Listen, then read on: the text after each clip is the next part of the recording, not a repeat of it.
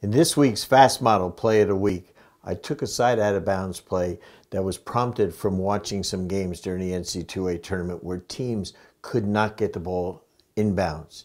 So as I learned a long time ago when I started coaching, the most important thing on a side or under out of bounds play or versus full court pressure is you have to get the ball in bounds. This is a very simple set that I've used for years that I think you might like. We just call it box, and it's a box set. The player that's really a dangerous player that can put the ball on the floor, that can shoot the ball, takes the ball out of bounds. Good shooter you want opposite and low away from the ball.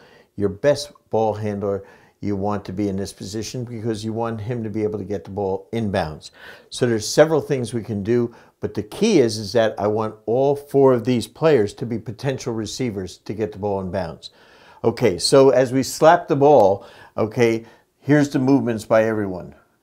Turn by 5 and pick. 3 flies off to the three-point line. 5 seals and comes back to the ball. Terrific with 5-6 seconds to go. This play works great because you can get the ball directly into this player and score. 4 screens away for 1. Now again, late game situation after timeout. The key on this play is that they're going to try to deny the ball to 1. So what we do on this play, our first look is to come hard to the basketball, change direction, and go for a lob. There's no weak side help.